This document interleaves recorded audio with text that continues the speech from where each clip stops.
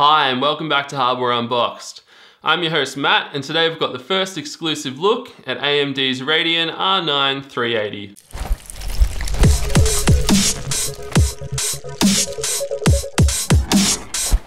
Let's get down to it.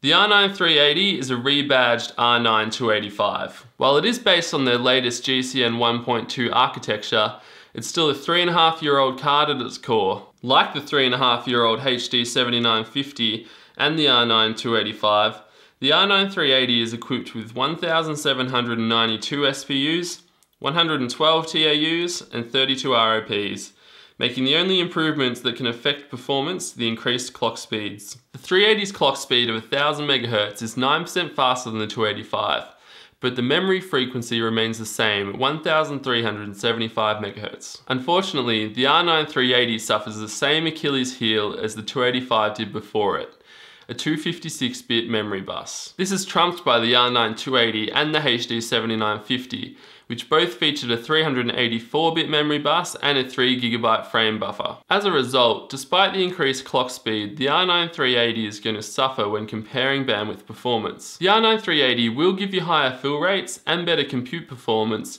However, you could get all-round better performance by overclocking the R9 280. Having said all that, it's time to see exactly what the R9 380 produces in the real world. We'll be benchmarking it at 1080p.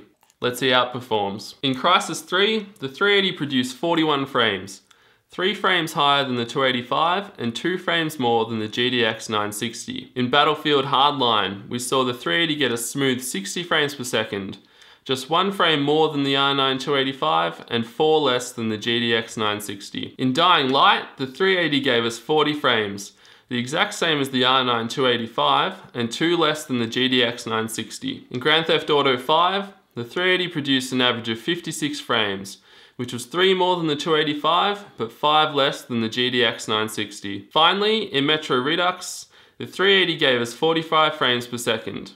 This was the exact same as the R9 285 and 6 frames slower than the GTX 960. The R9 380 performed much as expected with its only slightly improved hardware. On average, it was just 6% faster than its predecessor, the R9 285, but it can be had for about the same price. For $200 US, it represents pretty good value for gamers on a budget that are looking to play games at 1080p.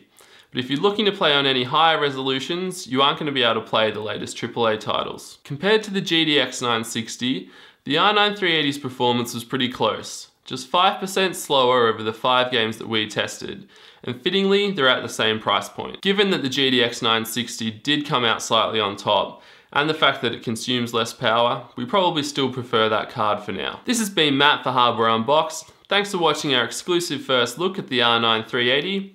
Don't forget to hit like, hit subscribe, let me know what you think in the comments, and head over and watch our other R9 300 series videos. See you next time.